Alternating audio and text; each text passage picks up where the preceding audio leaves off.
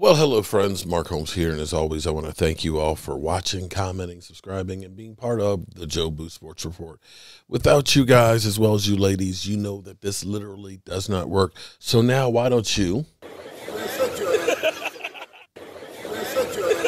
sit your ass down so we can have a little bit of a talk. It's been actually a long day. I've been on the road, got about 320 miles behind me, and ended up busting ass getting stuff done. But that's the way you got to do it. Got to make the most of every single day. And so I am back home and, of course, catching up with all the news that is the Dallas Cowboys. And, you know, we're in the silly season now. You know, some teams are out there making some moves and stuff, and they realize that the guys that they thought that were going to be the replacements quarterbacks, they're actually realizing it's not that easy to get one. So the Green Bay Packers, who drafted Jordan Love, realized there's no love there, and they realized that they can't replace Aaron Rodgers with the love. And we're also finding out that it may be that Jimmy G is not that free agent that people were coveting, because they realize that Trey Lance is probably not going to be ready to play yet either, if ever, because this is the thing that's so funny to me. Today I was reading some of the comments earlier today, taking a break and stuff, and I saw somebody say that the Cowboys won't win the Super Bowl until they draft a Super Bowl quarterback.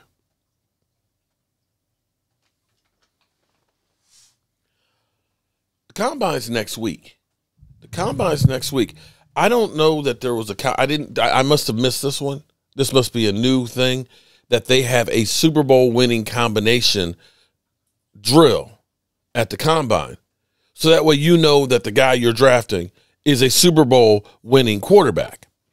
Because it seems like so many of y'all are kind of out of the loop. Because I always hear people say, if we just had Aaron Rodgers, man, we'd be winning the Super Bowl. I was like, you know, he hasn't won it in like 11 years, right? You understand that, right? He has not won the last 11 years. Or they'll say, oh, man, you know, if we could have had Drew Brees and everything. I was like, you know, Drew Brees had 13-3 teams 2 years there, along with 11-5 and a 12-4 team, and they didn't make it to the Super Bowl, right? So do you blame those guys for not making Super Bowl? They'll say, if we just get Russell Wilson. Well, Russell Wilson's numbers right now are kind of like his rookie year. And he doesn't have the Legion of Boom. And he ain't been in the Super Bowl in like 9 years or so. So I'm trying to understand where we find that Super Bowl winning quarterback, because, you know, until this year, Matthew Stafford hadn't won one. But be that as it may, it's NFL silly season. We know next week starts the Combine. The week after that starts free agency. And everybody is looking for stuff to talk about. And this is one of those ones where I got to say, the fuck are you talking about? Seriously. So I was reading an article in Bleacher Report here, and they said the Dallas Cowboys 3 possible franchise tags. Now, understand the Dallas Cowboys have only used a franchise tag 8 times. Originally on, I believe, Emmitt Smith was the first franchise tag that they ever used. So in that time, they've only used 8. They used it on Dak Prescott. They used it on Marcus Lawrence. They used it on Dez Bryant. And I know Emmitt Smith. I'm trying to remember who else they may have done it with. But be that as it may, they have not used it very often. The way the franchise tag works is it's basically a 1-year fully guaranteed contract for the player. And it is the average of the top 5 in your group. You take the top 5 paid in whatever position that is, divided by 5, and that's the number for the franchise tag. So I actually said that the only one that I thought would have a chance at being franchise tagged would maybe be Dalton Schultz, because it's $11 million, which isn't, you know, terrible amount of money. But I don't think that the Cowboys are looking at that because there's going to be a lot of free agent tight ends out there that you can probably get for less money than that. And see, the problem with the franchise tag is this. It's a hard number. You can't put a voidable year on it. You can't, make it signing bonus. The number is the number. So it's hard. Now, the Cowboys at this moment are $21 million over the cap, which will drop by about $16 million because Dak's contract will be restructured. There may be some other ones as well as there may be some cuts to some guys too to reduce those numbers. We know that Amari Cooper has become public enemy. He's public enemy number one. And we know that DeMarcus Lawrence might be on the chopping block. It could be Tyron Smith. There's a couple of guys that you could look at that could either be on the chopping block or the restructuring block. Either way, the Cowboys have to get underneath that number. So back to the franchise tag. So, I agree with them on that one. Yeah, he's definitely a possibility. Then they went on to Randy Gregory, that the Cowboys could franchise tag Randy Gregory. And they could. They could franchise tag the kicker if they wanted to, if he was a free agent. And the tag can just be a thing to buy you more time because you have until July 15th to make a long-term deal. If you do not get that long-term deal by July 15th, then that deal becomes guaranteed and you have that cap number.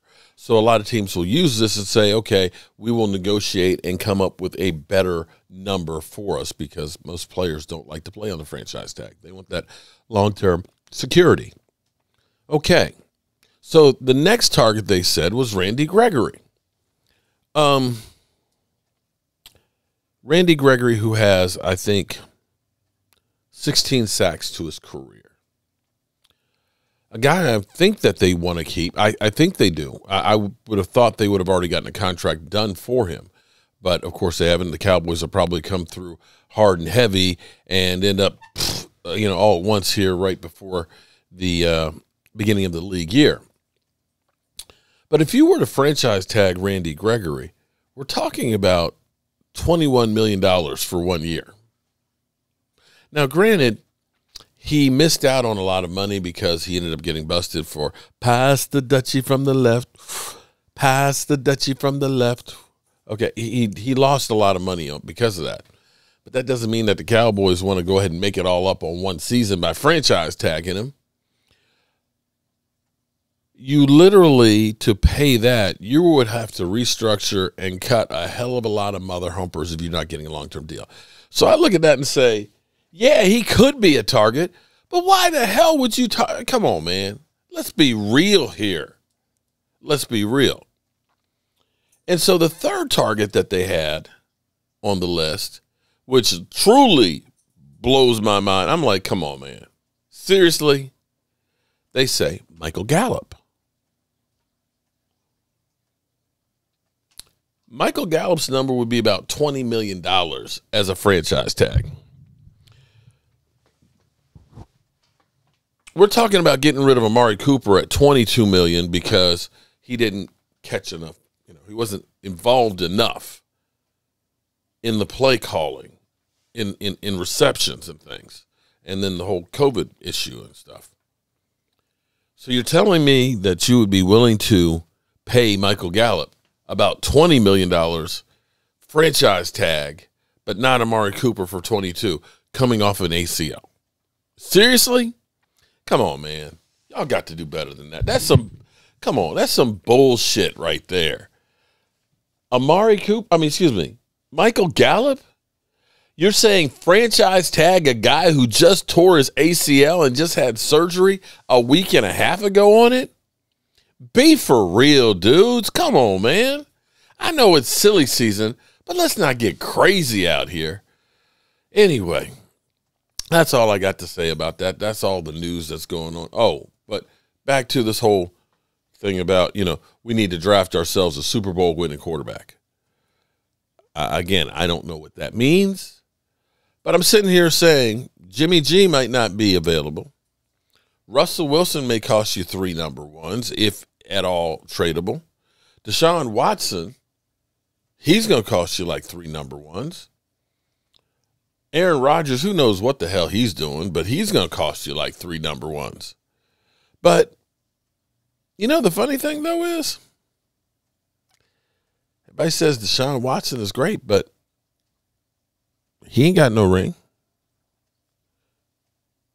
Everybody talks about Russell Wilson. He ain't had another ring since the Legion of Boom. Everybody talks about Aaron Rodgers. He ain't had one in 11 years. So I don't know what you guys are talking about with this whole draft yourself a Super Bowl winning quarterback. But anyway, you guys know how we roll. Let me say thank you to everybody who sat their ass down and listened. And let me also say thank you to everybody who sent me condolences, kind words and thoughts and things, and sharing their moments of losing their pets and how much it hurts and stuff. I really and truly appreciate each and every one of you guys, as well as you ladies, for helping me through a difficult time. And right now, it's a good time to laugh.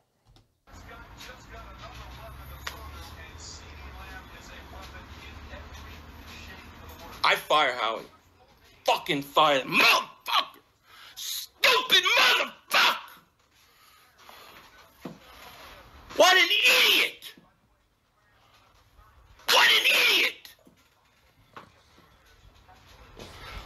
Dallas has Amari Cooper and Gallup, but we don't need a receiver. Are you kidding me?